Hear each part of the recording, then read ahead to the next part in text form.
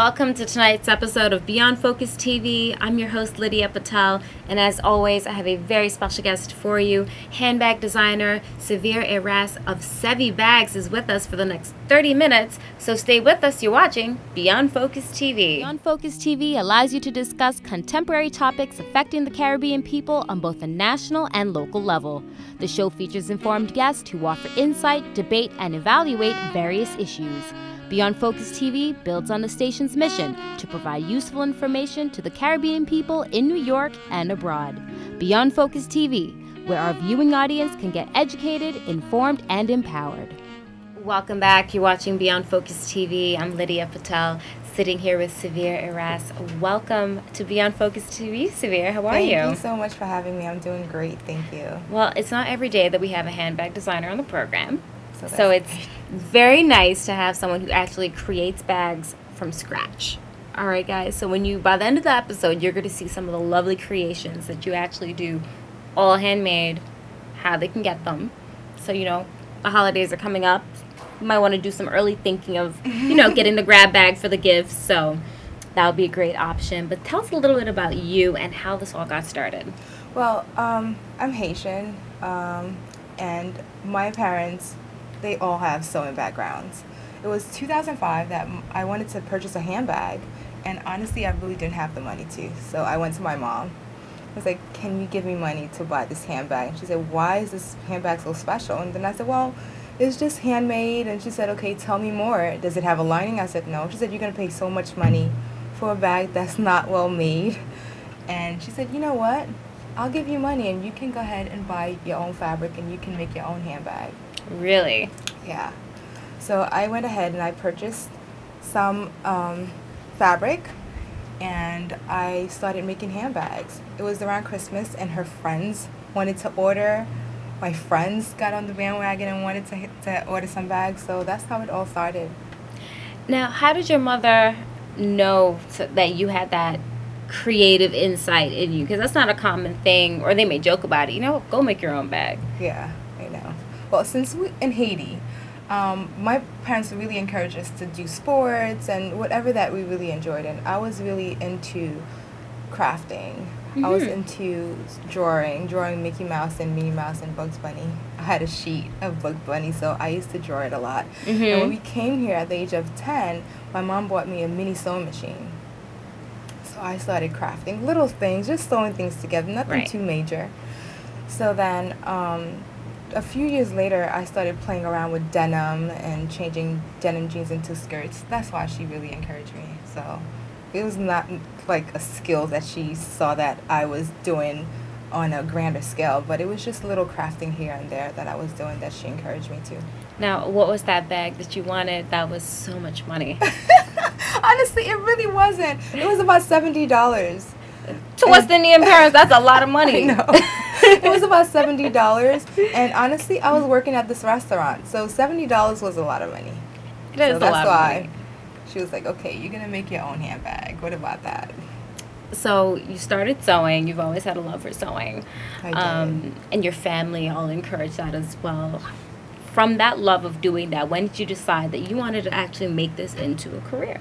Well, it's because I saw a lot of people wanting, when I was walking down the street, where did you get that handbag from? So there was an interest. And when I actually told people that, hey, I make this, there was even more of an interest, because at that time, there were not a lot of entrepreneurs, especially handbag designers. So that's when I said, I think I have something there. And my friends started commissioning me to make handbags that matched their outfits. So that's when I actually went and I registered, and I came up with the name Sevy, which is my father's name backwards, which is Eve. Oh, okay. That's a nice touch. He actually taught me a lot. He taught me a lot, mostly all my skills, my basic skills of sewing.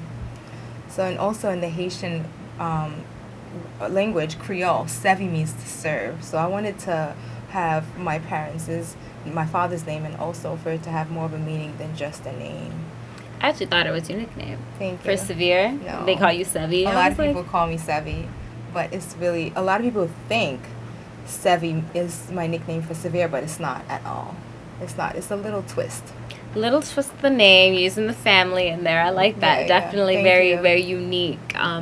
Tell us about growing up in Haiti. and the fashion sense, because truth be told, it's not, you don't really think of Haiti first when it comes to fashion.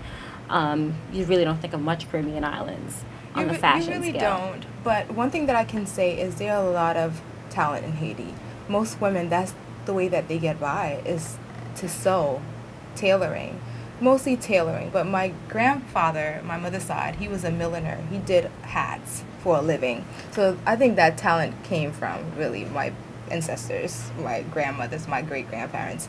So in Haiti, there were a lot of people, even in the community. That's where my parents used to get our dresses made in the community, or used to get them sent here, you know, for purchase. But most of our dresses were made in Haiti. So we used to have to go and get our dresses tailored, you know, for events or Christmas. And my mom used to wear this beautiful red dress that I adored. So I used to admire watching her getting dressed and going out with my dad, or taking us on a Sunday walk after church. So I would say my mom, and where we actually were located, the Villagers. So That's really interesting. And which part of Haiti was that?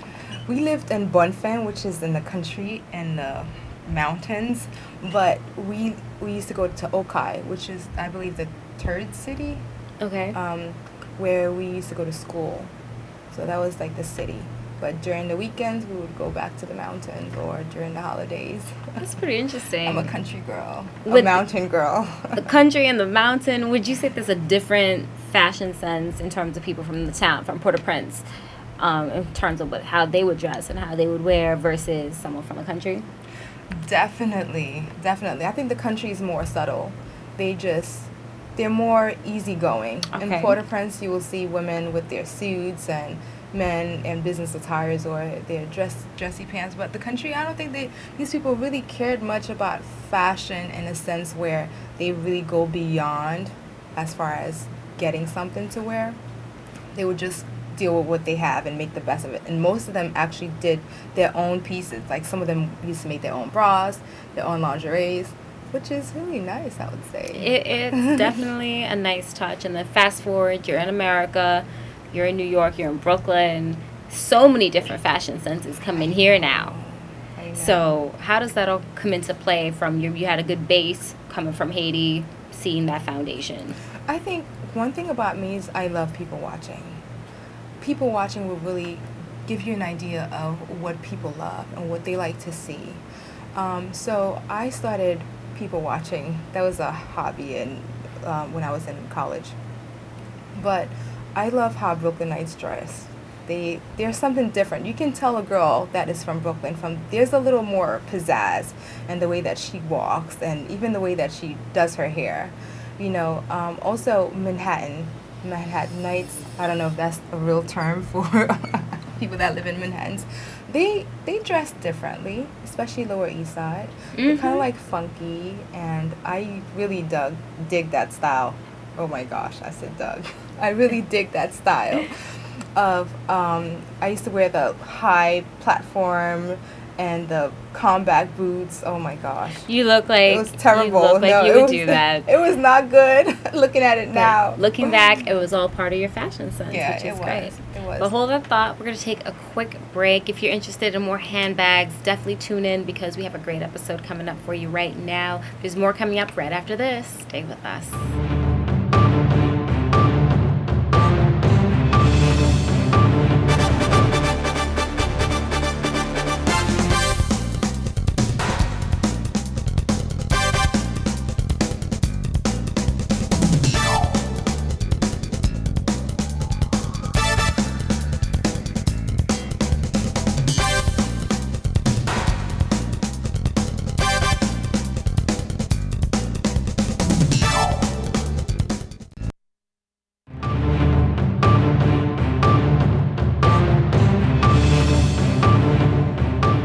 Hi, my name is Stephanie Miles, and I am Miss Caribbean United States 2013, and you're watching Beyond Focus TV. Welcome back. You're watching Beyond Focus TV. I'm Lydia Patel here with Severe Erase.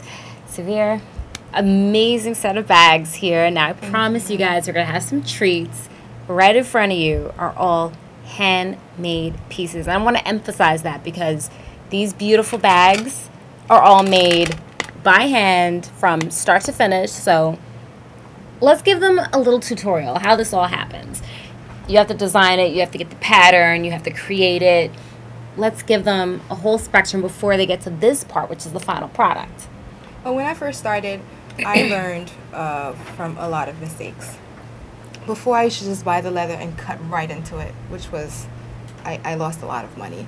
So I learned that there's a pattern that you have to actually do. So now, before I even go into the design, I make the pattern to see, I play with it and see how the pattern could come out, if everything aligned properly, and then I go ahead and cut the leather.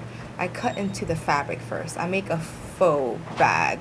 Well, not faux, but I make it out of fabric first to see how it is, if everything's okay.